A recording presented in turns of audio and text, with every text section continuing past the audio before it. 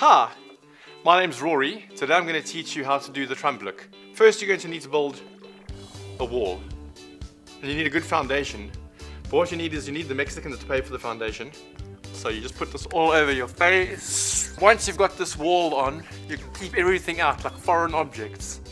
And then we need some dust, so you look dirty. You need to look a little bit dirty to be Trump, don't you? So try and look as light as you can as well. Don't look dark, because then you might get asked for papers. So the whiter the better. We're gonna get some Vaseline.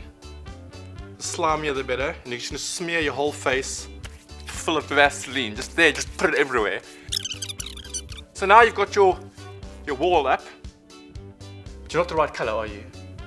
Any sort of cheese, sort of crisp will do. And you bash on them as hard as you can. Because Donald Trump's really angry. He's angry man. Put your goggles on. You've got a good base now for them to stick on. And you just sort of smear it everywhere. As much as you can. Just stick it on everywhere. You want to be as orange as you can. Don't worry about the neck, because you can always wear a towel and a half shirt. Done. Donald Trump.